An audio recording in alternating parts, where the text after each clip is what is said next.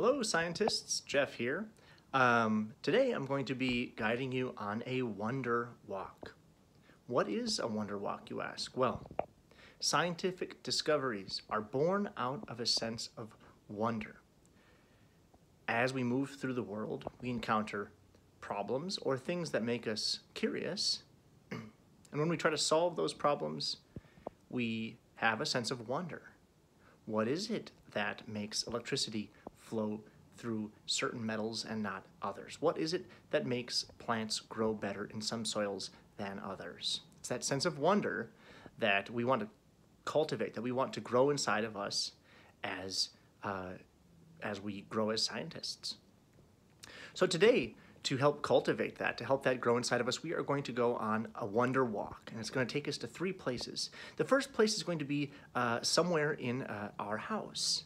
So actually, I encourage you to walk around your house a little bit, so I'm walking around, and try to find a place in your house that has something that catches your attention, that maybe you wonder about. We're looking here because we're studying ecology, the study of living things.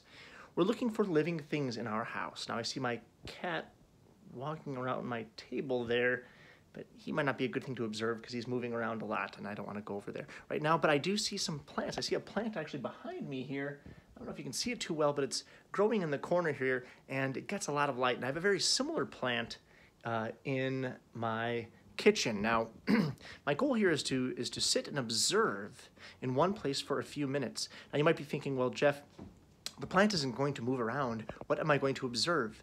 Well, that's true. You're right. The plant isn't going to move around, but as I sit and observe for a few minutes, there are things that I might notice after a couple minutes that I might not have noticed before. Now, from here it might look like an ordinary plant and there's not anything too special about it. But as I get closer and as I really look at it more closely, what kind of details do I notice? What things do I notice about the leaves? It's a beautiful plant, really. Are there certain parts of it that are growing better than others? Is it growing in any particular direction? How does the plant know where to grow? Do the leaves point in a specific direction?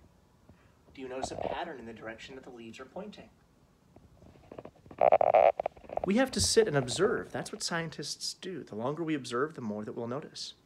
So there are 3 parts to your wonder walk. The first part, you will sit in a place in your house and observe a living thing. It could be an animal or a plant,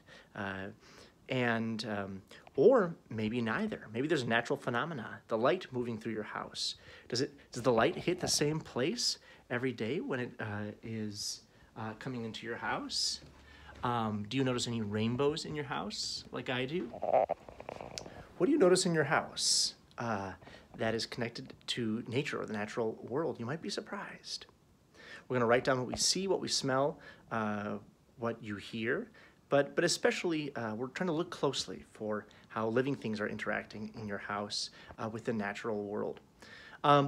Next, you're going to spend a few minutes looking outside of your house.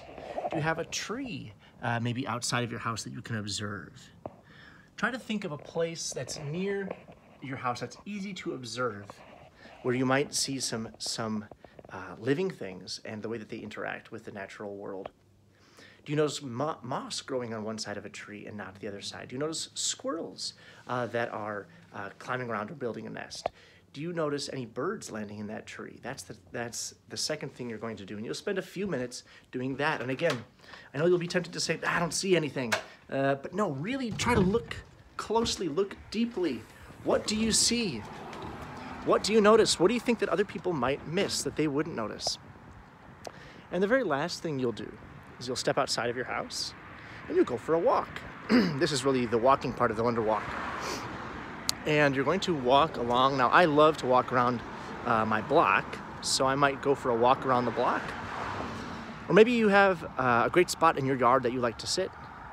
Maybe you have a park nearby that you like to hang out in. Well, find a cool place that you can observe. And I can observe while I'm walking along. I can notice the more I move, the more things I am likely to see. So as I walk along, I see a squirrel's nest up in the tree there. As I walk along, I see plants growing on rocks. As I walk along, I see a great many things. Or maybe you want to sit still in one spot and observe one place for a long time. Do you know where any animals nest near your house? There's that squirrel nest behind me. Do you know a place where birds like to congregate? Try to find a place that you can sit and observe or walk and observe. The important thing is you'll have your notebook ready and a pencil, and you are ready to write down what you see and observe. Have some fun with this work, scientists. I can't wait to see what you accomplish.